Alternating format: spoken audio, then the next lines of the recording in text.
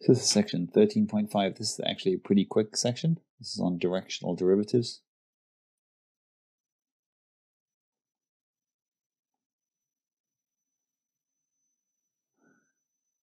And so it poses a very simple question. So think about the two partial derivatives we've looked at so far. So, for example, given f of x comma y, we know two things. We know that f sub x of xy,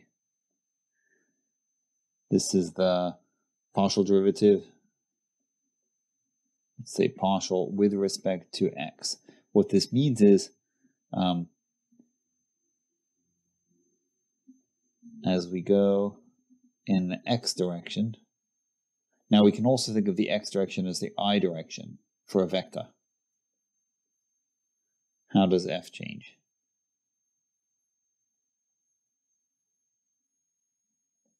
And likewise, f sub y, we can think of this as we go in the y direction, but the y direction can be thought of as the j direction. How does f change? The kicker is we might be interested in what goes on if we go in yet a different direction, like not just I and j. So how about, let's say,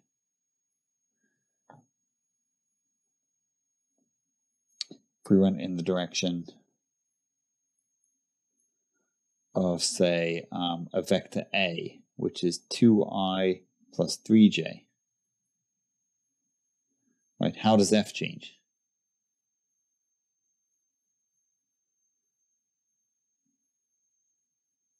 So we're not moving in the x direction, we're not going in the y direction, we're going sort of in a combination direction. So this leads us to the definition of the directional derivative. So here's the definition. So I'll give this with 3 dimensions, but the 2-dimensional version is just as easy. So given a function, say f of x, y, z, and a unit vector. So we need a unit vector to give a sense of direction. So the unit vector will be u, which will be ai plus bj plus ck. So the a, b, and c are the coefficients. The directional derivative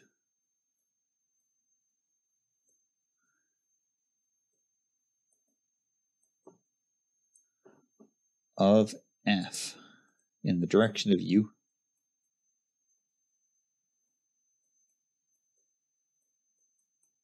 this is a very long definition, a very long term.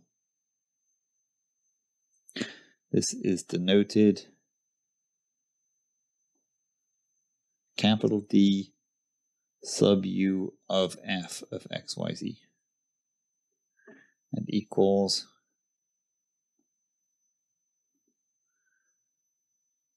so let me write down the term for it, d sub u f of x, y, z. So what we do is we take a, the I component from the vector, we multiply it by f sub x, b times f sub y, this looks a bit like a dot product, which is great, plus c times f sub z. Now, to be fair, this is a definition that I'm giving. The actual definition is a limit definition, which I'm not going to give. So really this definition is sort of an alternate definition.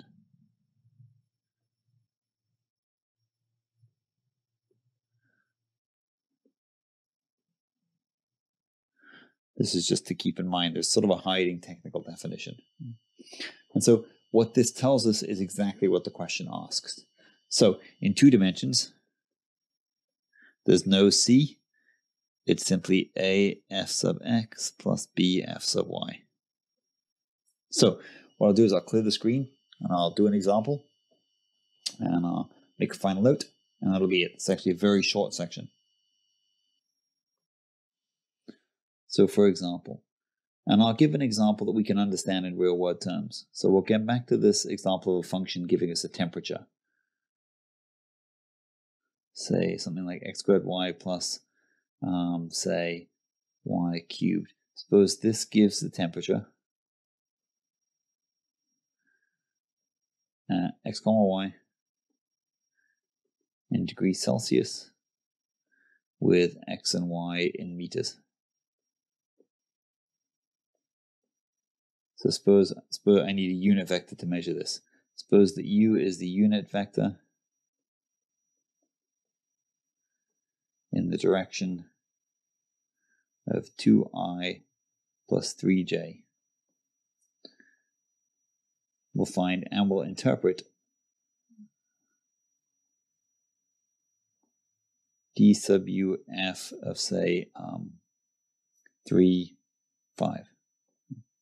All right, so first of all, for a solution, we need to look at this point that it made about u as the unit vector in the direction of this. So what we need to do is we need to make this a unit vector. Right? So we make a vector a unit vector by dividing by its magnitude. So we'll take ui plus 3j, make that a unit vector in order to use the definition. So we take 2i plus 3j divided by its magnitude,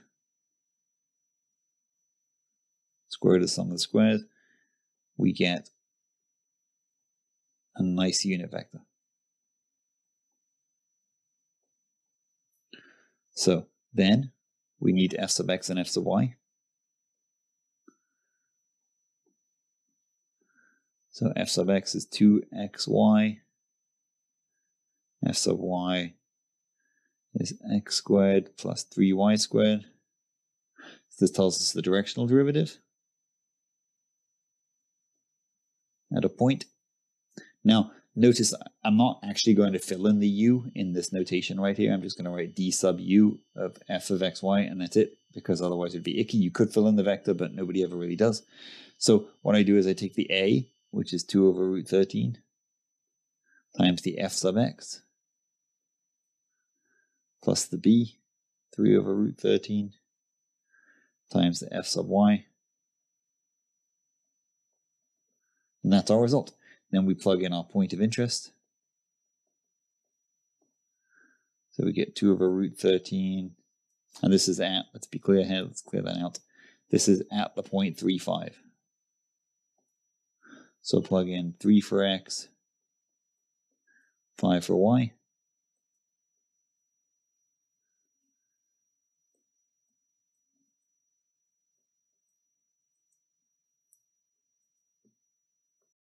So this simplifies a bit.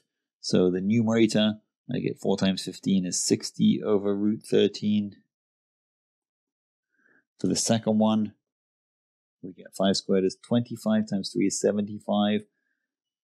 Plus 9 is 84 times 3 is 252. So what we get at the end, we get 312 over the square root of 13. So this is approximately, I'm going to fill in approximately just because it'll help give us an idea. It's approximately 89.6. So what this means is, if we're at the point 35, heading in the direction of u, the temperature is increasing. This is an instantaneous increase, like a slope.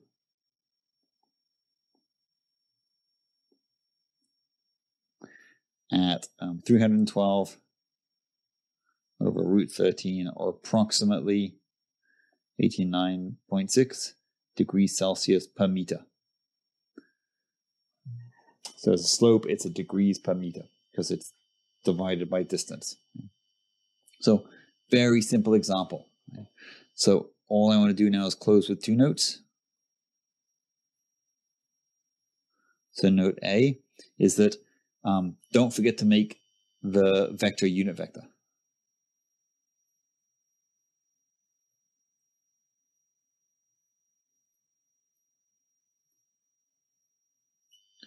And note B, otherwise you'll get the wrong result. And note B is we can think of this as a dot product if we like. All right, notice that and this will come up in the next section, but it's a good thing to mention it here.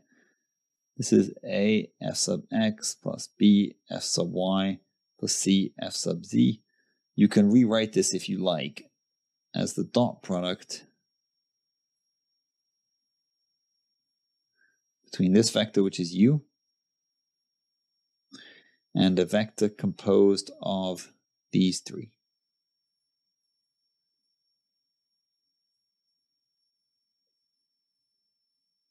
Now, this won't be so relevant right now.